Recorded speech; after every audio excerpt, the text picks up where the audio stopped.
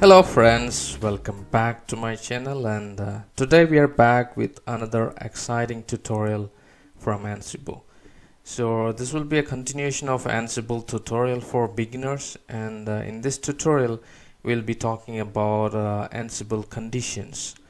So this will be, in Ansible Playbook we'll be using different conditions to, for checking a lot of things in the tutorial. So we'll see about all this in this tutorial. So basically what we will do is we'll be seeing the when condition statement, so how to use that in Ansible Playbook, how to write that, and how to make sure that works. So in a playbook, the scenarios happens like you want to execute a different task, and based on a value from a facts or variables or output from a other task, right? So you want to control the task. You don't want to run that always. You want to run it based on some condition, right? And that condition can be based on some facts values, or it can be a variable, or it can be an output from a different task which is running. So in that scenarios we'll be using when statements and when conditions, so you'll be able to control the task. So why we are not using if else? Usually in the programming there is also one conditional statement like if else, right, or for loop, those kind of things. So in the Ansible we'll be using when statement. We will not be using if statements. So why we are doing that and what is the difference doing that also we'll be able to see in this tutorial.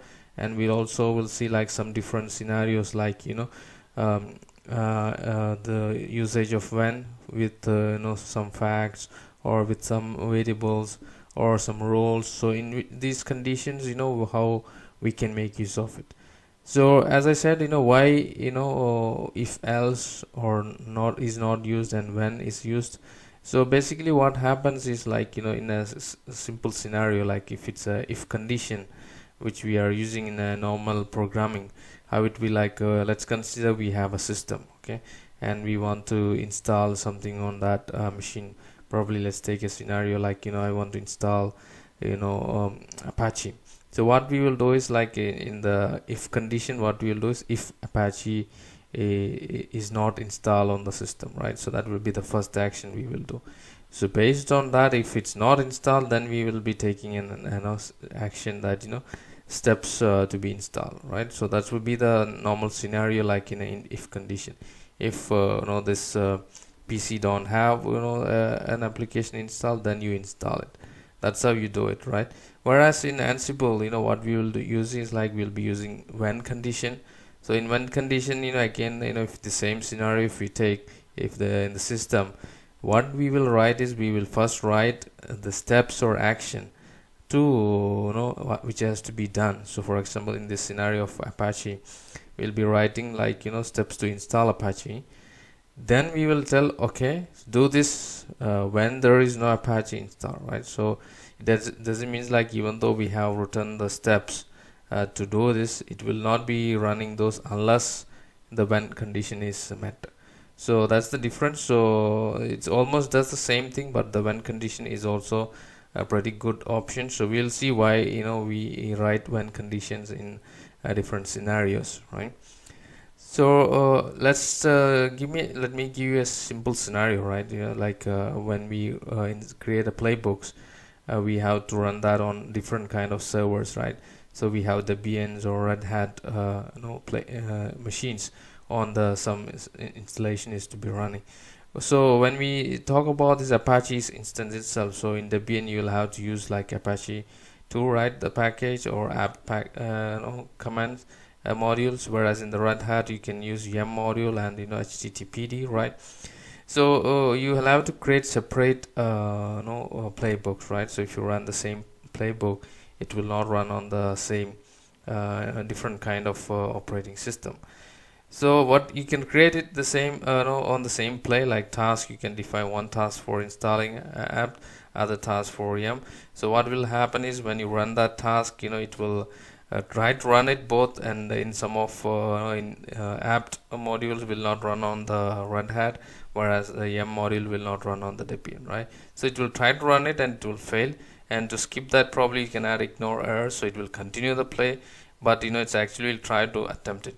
But that is not the actual ideal case, right? Or it should not be the way how it should be. Like it should not even run it on Debian, or apt module should not be run on Debian, and yum module sorry, the apt module should not be run on Red Hat, and yum module should not run on Debian. So in these scenarios we can use yum when statement, so we can tell like, okay, if the OS is Debian, don't run this. If OS is Red Hat, don't run this.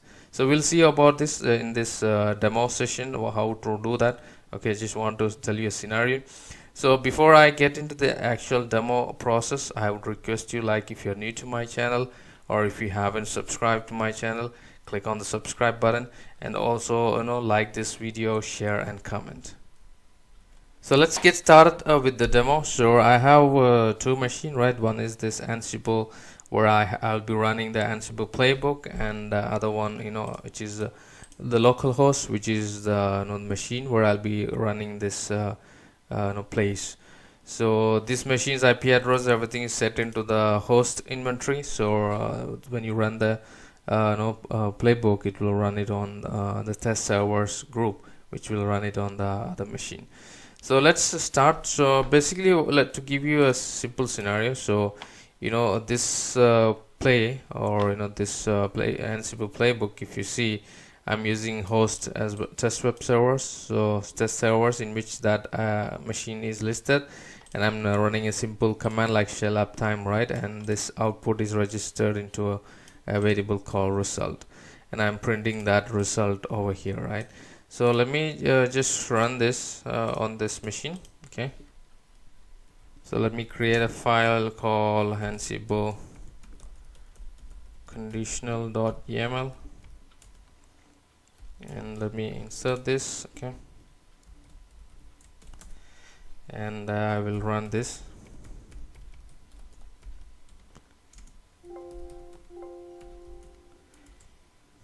So if I run this YAML file, you can see we got some output, right, which is running from the uptime, right, the uptime, and which is stored into the variable, and that is written in the message section, right? So if you see this debug, we are outputting the result. So now what I would want to do is I want to display this only when some condition is met, right? So let me just update this YAML file in that way. So what I want to do is I want to add a condition. So I'm going to use when statement here, and so this will be in the same line as the debug or the name. So it is applicable only for this task. So what I'm adding is I'm adding a facts, which is called Ansible OS family, and it's called Red Hat, right? So if you remember, I can just show you that. So let me clear out this screen. If you remember this arrow command, which I showed you in one of my tutorial for Ansible variables and fact, it will give you a complete list of facts which we can use, right? So if you see, these are some set of facts which we can use it for any place where we can run it. So for example, you see Ansible OS family is Red Hat, right? So this is the one which we are using. For that, you can also use other facts as well. Okay, so now if you see, what I'm telling is, like, if this output should be shown only when the OS family matches, right? So I'm just going to copy this, and I'm going to edit the previous YAML file.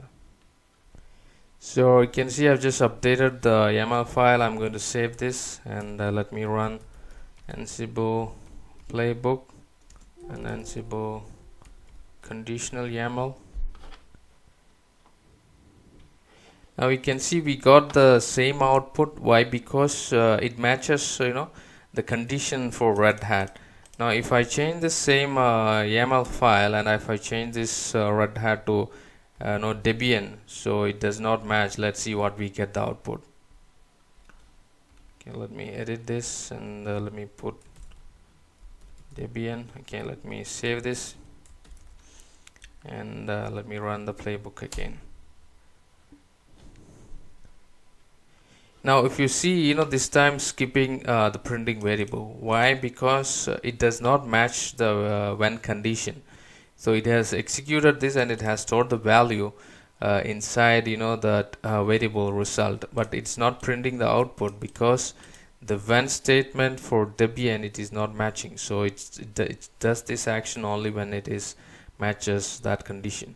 So I hope that is very clear for you in this example, right?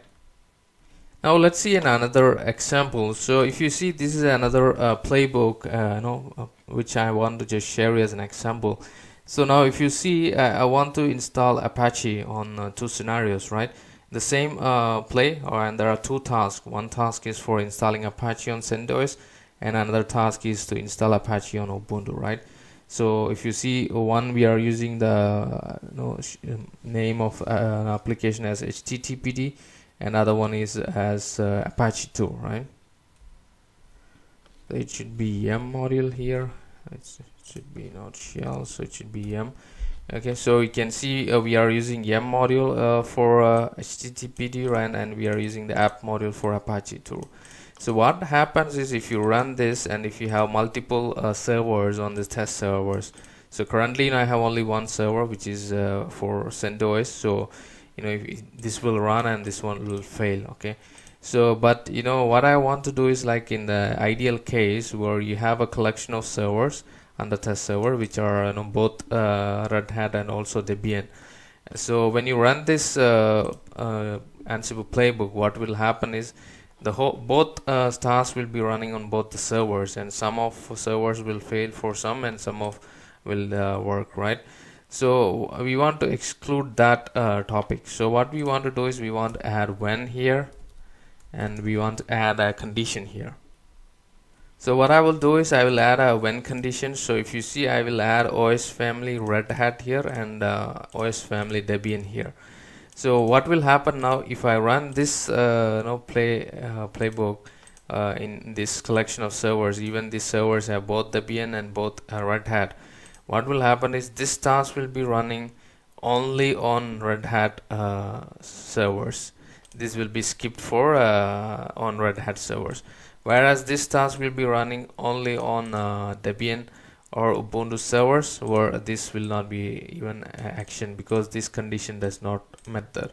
So let's try that. Okay, so I will just copy this and I will go to the same machine, even though now I don't have a Ubuntu machine connected to this, but I just want to show you.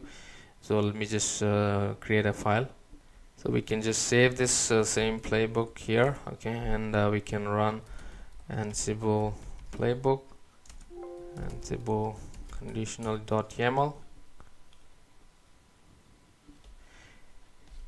Now we can see it has done the installation of Apache on the CentOS machine. So you can see it has done that, whereas it has skipped this because it met this condition, but this is not met, right? So whereas if I had both the machines, it would be running both. If I had only Ubuntu, it would have run this and this would have been skipped.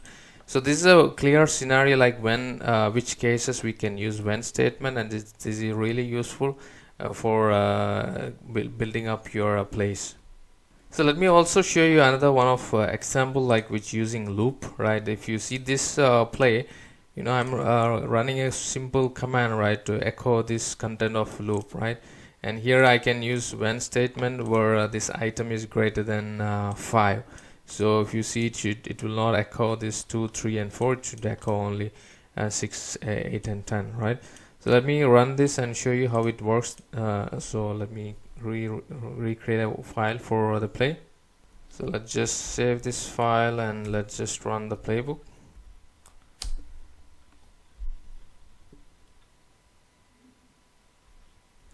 Now if you see this play, it has run the task, and if you see, it is skipping the 2, 0, 2 and 4. It's changed, it's exceeded, it's given the output only for 6, 8, 10, right? So in the loop, we had all the variables, but it has taken only these 3 content, right? So there's another example, like how to use when statement with loops as well.